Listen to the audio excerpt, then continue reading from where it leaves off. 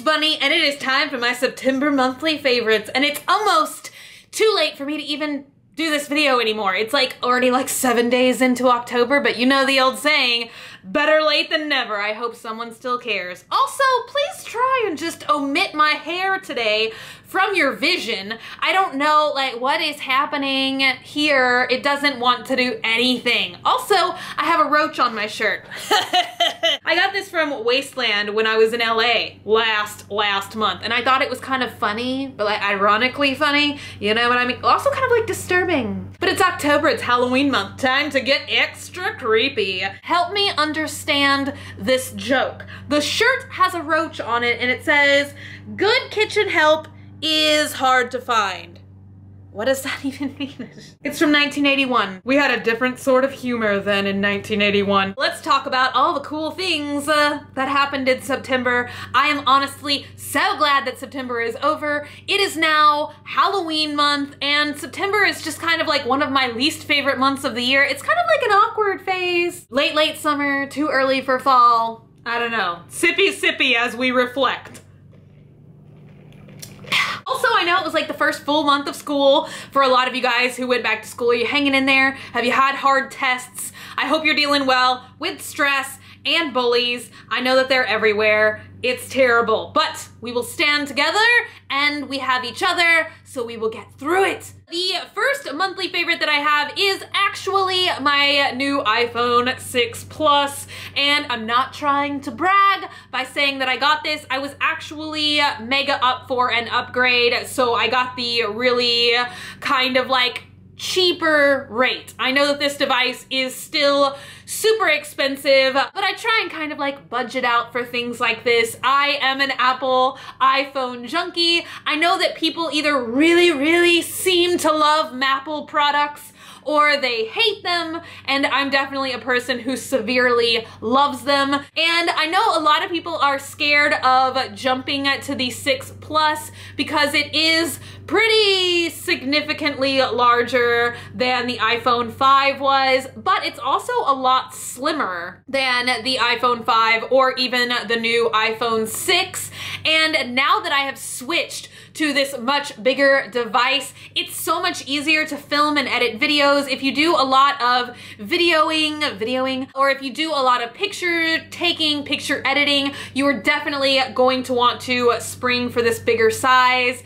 Honestly, out of every iPhone that I have ever had, this one has been my most favorite one. As soon as I got it, I waited for 8.5 hours in a line in the rain to get this phone, but it was definitely worth it. Next monthly favorite is from Lush, and it is a new kind of dry shampoo, and I like to think of this as a style extender, because days when I'm curling my hair or I have it in my nice like kind of post-Victorian poof, it just gives it so much more volume and helps it stay throughout the day. It smells so delightful. I want to say it almost has kind of a little bit of a lemony scent. It's like, I think $6, $7 for this size, which is pretty comparable, I feel, to most other dry shampoos. You guys know that I am a dry shampoo junkie.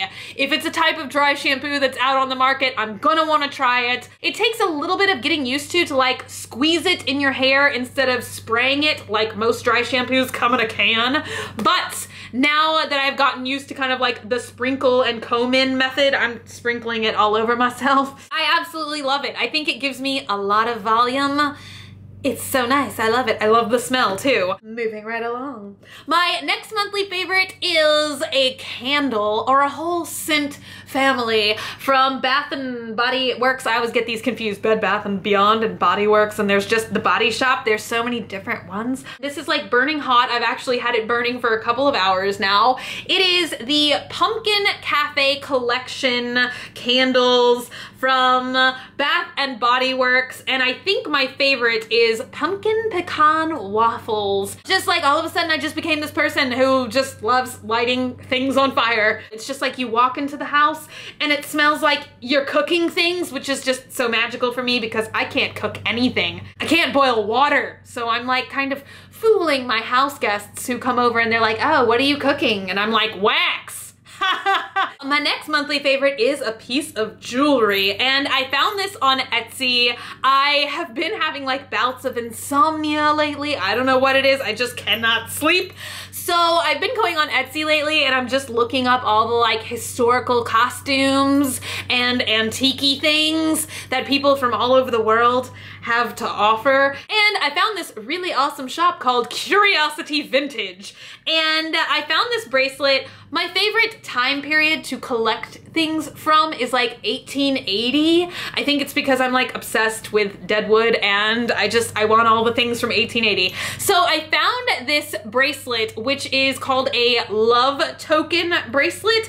And people used to take coins and take them to a jeweler or do it themselves, and they would like file down one side so they would have a flat engravable surface, and they would engrave people's names or initials that they loved that meant something to them. So Curiosity Vintage takes a lot of these love tokens and then turns them into these awesome charm bracelets. It just looks so fascinating, and each one, it's like, I don't know, it just like tells a story, and it's just so incredibly fascinating. I'm trying to kind of zoom in so you guys can see some of the awesome looking engravings and initials. Most of these coins are from the 1880s or 1870s, and I'm not sure exactly like what kind of coin this is, but they are all from the US. They have a couple more in their shop, and I'm pretty sure that I'm gonna string for another one and start like collecting these and stacking these. I love collecting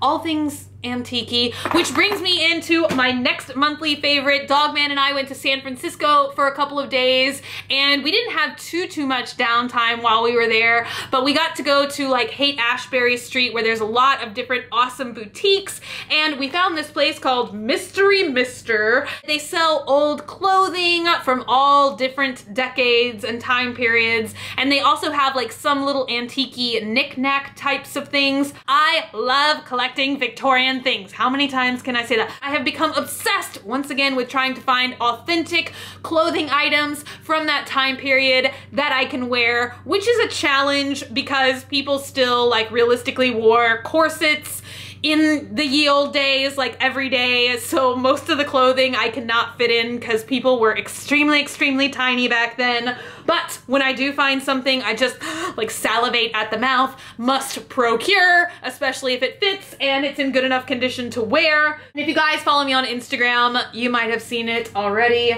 but it is an incredibly gorgeous orange two-piece Victorian outfit. So you get this coat thingy, and it actually does have like corseted boning on the inside. It's still pretty comfortable. Like I've got enough like breathing room to wear it, and it's got all of these different kinds of buttons on the front and this nice like velvet fabric, and I love when you can actually see the wear and tear on these things. I'm gonna try and unbutton it a little bit so you guys can see the inside because it's all like roddy and beautiful, and I'm just so excited to wear it. It's starting to get a little bit cooler here in Texas. By cooler, I mean like the low 80s. So pretty soon, hopefully, I will be able to wear this gorgeous gem.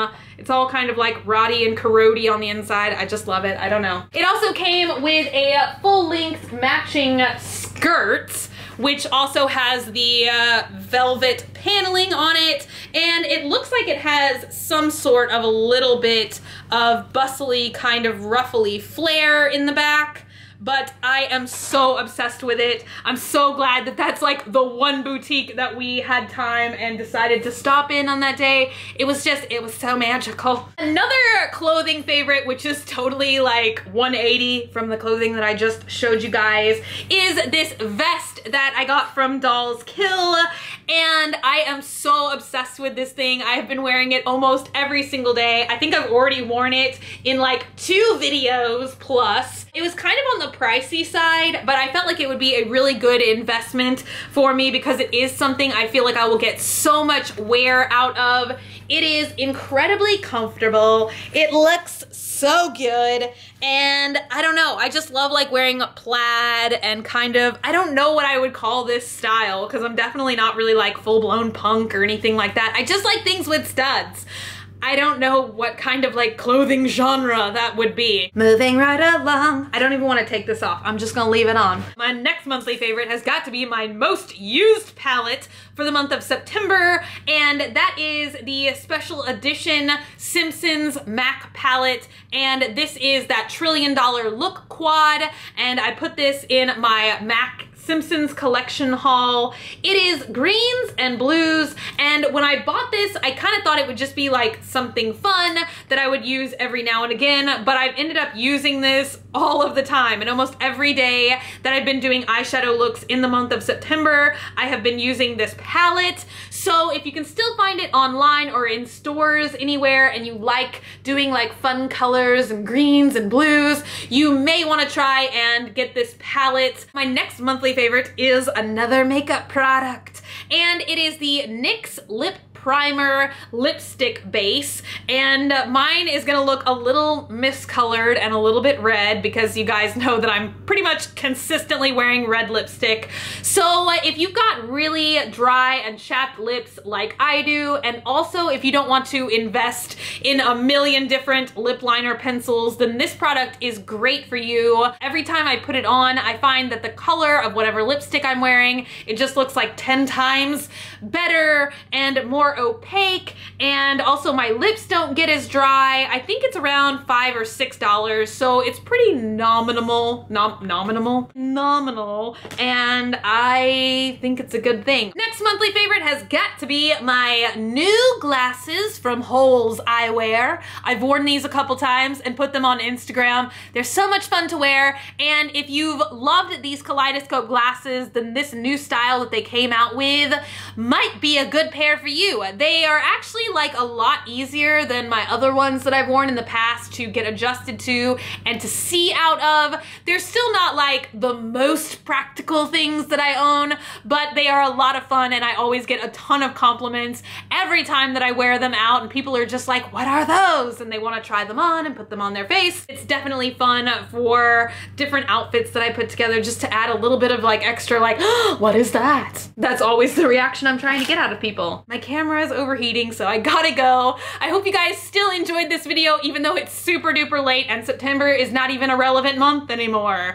Thank you so much for spending some time with me, for hanging out with me today. Thank you so much for being you, and thank you so much for being here. If you're not already and you'd like to be, hit that button down below. Subscribe, become a member of the Swamp Family, and give an alligator its wings. Also, if you want, you can like me on Facebook, facebook.com/graveyardgirl, or you can follow me on Twitter, Tumblr, or Instagram at Graveyard Girl, same way it's spelled here. I love you guys so much, and I will see y'all tomorrow.